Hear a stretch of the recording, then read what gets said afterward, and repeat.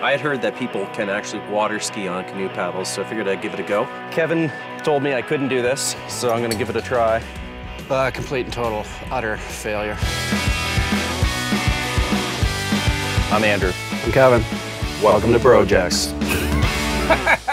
I took my sandal and I attached it to the canoe paddles. It's almost like bindings. Like so.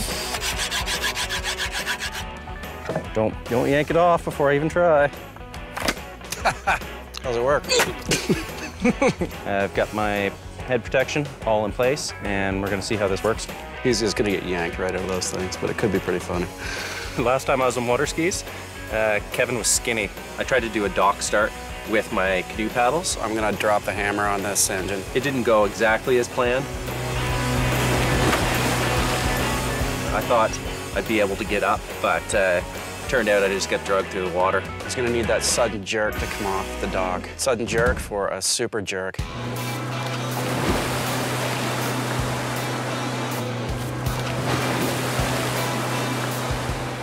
Thought I was gonna get up there. That I think it was the second time, and the tips were out. Yes. And I was holding on, and that was the time that I almost drowned. So then I went back, put on a snorkel and a mask because I'd be able to breathe a little bit more. That was the problem with the first time.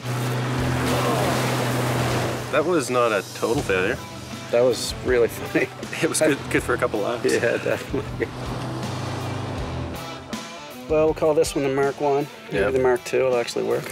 You know, there were a lot of features on this thing. We've got the giant pull-out drawer that turns into a countertop. We've got a lamp post and a light inside. The sliding back door that Kevin built. We have a campfire that converts into a tabletop. It's the turntable.